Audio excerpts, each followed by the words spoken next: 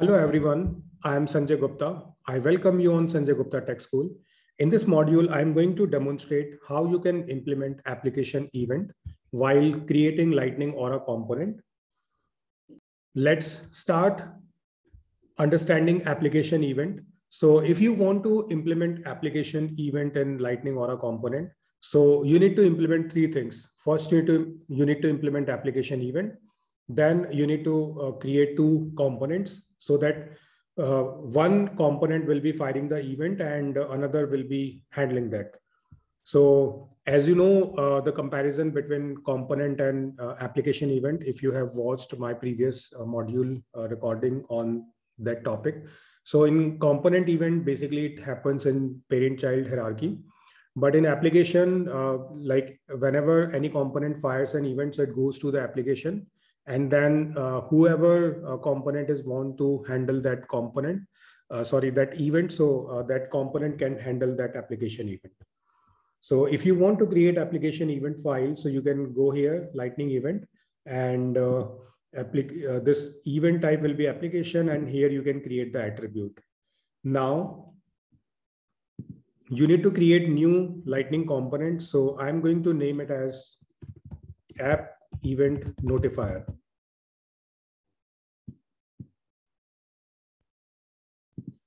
So here, first you need to register the application event, and then this component will be firing the event. And another component that will be available in the application that will be handling that application event. So I'm going to register it. So Aura colon register event, then name equals to app event, then type equals to C colon application event. Then we need to use one heading, and inside heading, we can use application event notifier. Then I'm going to use a UI button, and its label will be fire application event. And this is the method that will be executed whenever we will be clicking on this button, right? So this is app event notifier component. Sorry, this is by mistake opened. Okay, so here I have just created a button, and if you click on that button, so this fire app event method will be executed. Now, what we need to do, we need to implement this fire app event method definition. So I'm just moving to controller. So this components controller will be having the code related to that method. So I'm just pasting that method name here.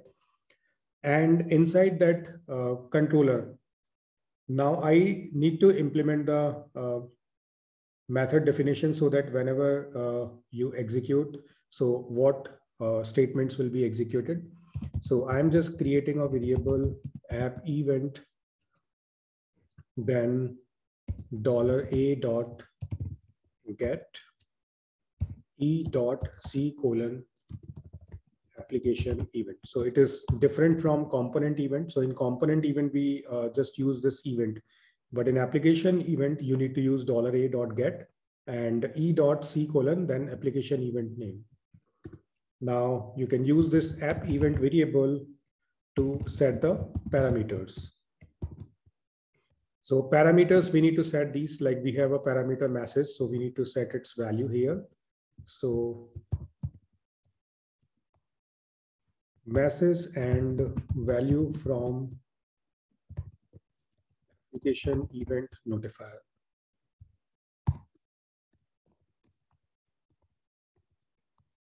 Then app event dot fire. So what is happening here? In this variable, event information is available, and through this variable, I'm setting the parameter value. So parameter is like message, which is defined as attribute here, and this value will be assigned into this message, and this event will be fired through this statement, right? So this way we created one component that will be registering the event and will be firing the event as well. Now I need to create one more Lightning component. So this component will be app event handler.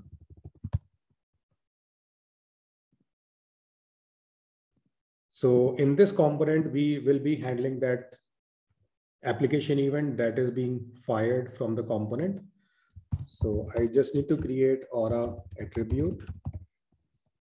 Name equals to message from notifier. Type equals to string. Then Aura handler event equals to C colon application event, and action equals to C dot handle app event. So this way, basically, I handled that application event. And when that event will be fired, so in this component, this method will be executed. And in this method, the statements will be available for handling that application event, right? So now, after this statement, I'm just creating one H1 tag. And here I'm writing the message application event handler so that we can recognize. So both are independent components and there is no parent-child relationship between these components, right? So you need to remember, like if you want to pass any message from child to parent, then you will be using component event. But if you want to fire any event, or if you want to pass message from a component to any other component inside the application, so in that case, you can use application event. So here I'm going to use this v dot message from notifier. So I'm just pasting it here. Right. So this way my app event handler component view is implemented. Now I'm going to define this method. So I'm just copying its name. And inside this controller, I just need to define this method.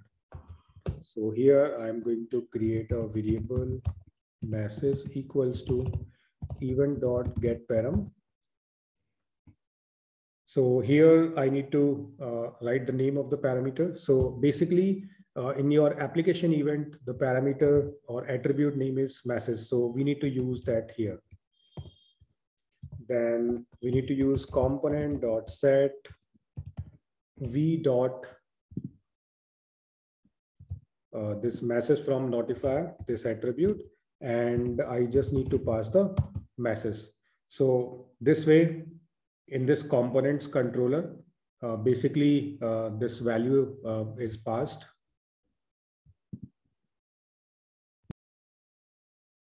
So I just saved it. So here you can see we have these two components, app event notifier and app event handler. Now I just need to create one more component that will be known as container component.